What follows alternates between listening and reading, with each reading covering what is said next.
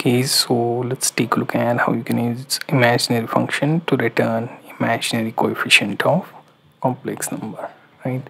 So let's take one empty cell, and here let's try and put formula imaginary, right?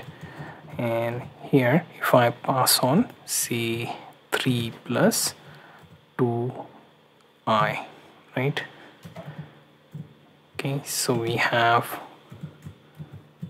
like 2 as our imaginary output, as you can see.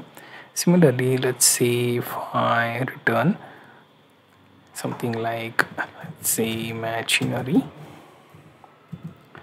and within that if I pass on 4j, right? So what it would return is 4. And what if I don't write any complex number and simply pass on the number? So in that case, let's take a look at that,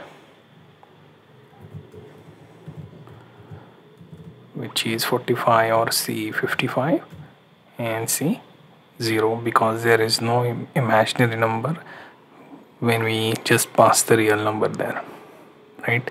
So we have seen 3 different ways we can use imaginary function to return the imaginary coefficient of your complex number.